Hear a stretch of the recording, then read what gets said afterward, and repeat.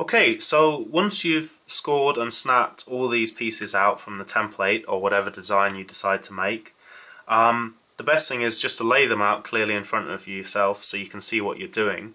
And again, the same sort of rules apply in that if you're not happy with some of the edges, just run a ruler down to tidy it up and get rid of some of the excess. And again, if you are gluing things together with super glue, apply a little bit of super glue along the edge, like so. And usually they do stick quite fast,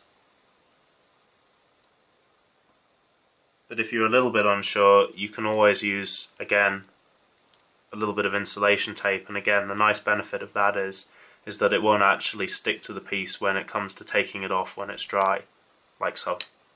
So basically assemble the base and the top, make sure they fit together, and that should be a good start.